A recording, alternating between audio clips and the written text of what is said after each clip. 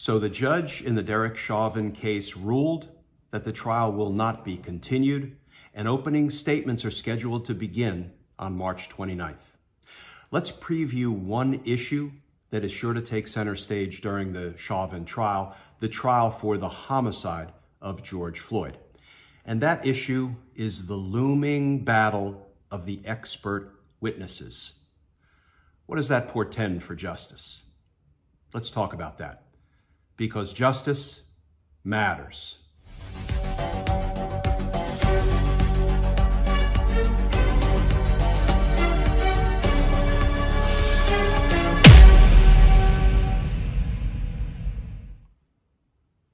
Hey all, Glenn Kirshner here.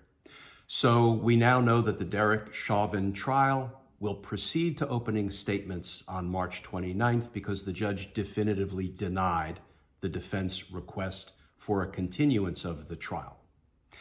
I want to preview briefly one of the issues that is sure to take center stage, and it's what we call the battle of the experts, the battle of the expert witnesses. It's not that unusual in homicide cases for the prosecution to call expert witnesses in one discipline or another, and the defense to call an expert witness with different opinions, with different conclusions. That's what we call the battle of the expert witnesses.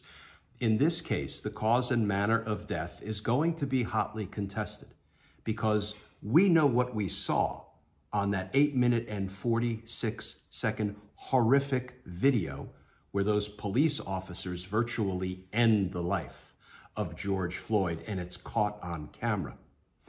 But the question becomes, what is the technical cause and manner of death for George Floyd, and does Derek Chauvin bear criminal responsibility for that death? So there are 5 medical examiners, 5 forensic pathologists. Those are the kind of doctors that perform autopsies and issue cause and manner of death rulings for decedents. There are 5 doctors that the prosecution may call as witnesses at trial. They are 3 from Hennepin County, Dr. Andrew Baker, who performed the autopsy, Dr. Lindsay Thomas, and Dr. James Fink. There's a 4th forensic pathologist that the prosecution has given notice of, indicating they might call her as a witness, Dr. Joy Carter, and a 5th, Dr. Paul Uribe. In response, it looks like the defense is relying primarily on one forensic pathologist, one medical examiner, whose name is Dr. David Fowler, and I'll talk more about Dr. Fowler in a moment. But we know what we saw in that videotape. We heard George Floyd saying, "I can't breathe, I can't breathe," and calling out for his mother. And then we got the medical examiner's report from the Hennepin County forensic pathologist. And essentially he said that the cause of death was cardiopulmonary arrest while the police officers were subduing him with restraint and neck compressions. And here is the autopsy report here issued by the Hennepin County medical examiner. So cardiopulmonary arrest is essentially a loss of adequate heart function and respiration that leads to death. And of course, this particular loss of heart function and respiration was while he was being subdued, he was being restrained, there was pressure being applied to his torso and his neck compressions by the knee of Derek Chauvin. So the question becomes, what does that mean in the context of the 3 criminal charges, 2 different degrees of murder and 1 degree of manslaughter? And I'm going to talk more about that in future videos. But right now, here's what I want to focus on: the upcoming battle of the experts. Because Dr. David Fowler, the defense forensic pathologist, is somebody that I know well. Why do I know him? Well, in my career as a federal homicide prosecutor in Washington, D.C., a number of times I hired Dr. David Fowler. He was the chief medical examiner for the state of Maryland.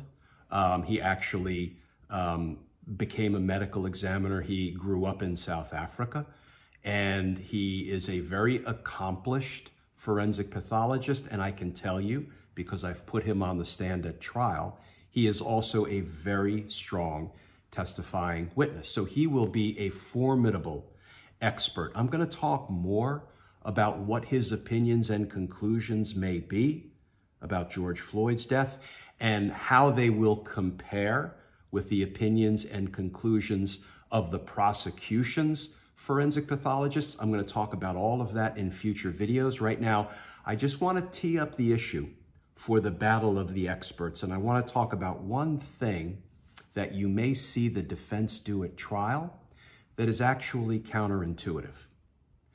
Because that video, that nearly 9-minute video, horrified Minneapolis, Minnesota, the nation, and the world, based on what we saw. You may actually see Derek Chauvin's defense team, I don't want to say embrace that video, but they may actually end up playing that video themselves for the jury over and over and over again, while they have their expert forensic pathologist talk about what he's seeing on that tape and the medical manifestations of what we're seeing on that tape and how all of that relates to the cause of death. The manner of death is a homicide. No two ways about it. I think every forensic pathologist in the nation would agree this was a homicide. Why? Because homicide is defined as death at the hands of another. And hands and a knee were on George Floyd when he died. So this was a homicide, death at the hands of another. But homicide, that word, doesn't automatically mean it's criminal. A homicide could be a killing in self-defense, right? That would be a lawful exercise of the killing of another human being. So homicide is an important term. It is a manner of death ruling, but it's the cause of death that is going to, I believe, inspire a real expert of a battle of the expert witnesses here, and it's something to watch. I'm going to be watching it every day, and I'm going to be trying to give real-time commentary on what I'm seeing, particularly given what I learned as a homicide prosecutor for decades, sponsoring so many forensic pathologists, their testimony at trial. But right now, I just want to flag for you the fact that you may see the defense actually embrace and play for the jury over and over and over again that videotape and ask their expert witness, Dr. David Fowler, what he's seeing and what the consequences were to George Floyd based on the autopsy that was performed on him, what the consequences were of what we were seeing on that tape. And here's what I want to leave you with, because there's a lot more to talk about with respect to the autopsy results and what they tell us, what they support, what they refute. No matter what the battle of the experts discloses to the jury, I believe, based on everything I've seen, I haven't seen all the evidence, but what I have seen, I believe that even with as good a forensic pathologist as David Fowler is, and as adept a trial witness as David Fowler is, because he was my witness. I put him on the stand. I hired him as my outside expert when I needed someone with his background, his training, his experience. I don't think any of it will succeed in winning an outright acquittal for Derek Chauvin. And in future videos, I'm going to drill down on the forensic pathological findings, the autopsy report results, the battle of the expert witnesses, and why, at the end of the day, Derek Chauvin should be held criminally responsible for the homicide, for the unlawful killing of George Floyd. But there's a lot more to come on that front, folks. So please stay safe, please stay tuned, and we will all be watching and hoping for and expecting justice for what happened to George Floyd, justice for George Floyd's family, justice for the Minneapolis community, the state of Minnesota, and indeed our nation. I look forward to talking with you all tomorrow, folks.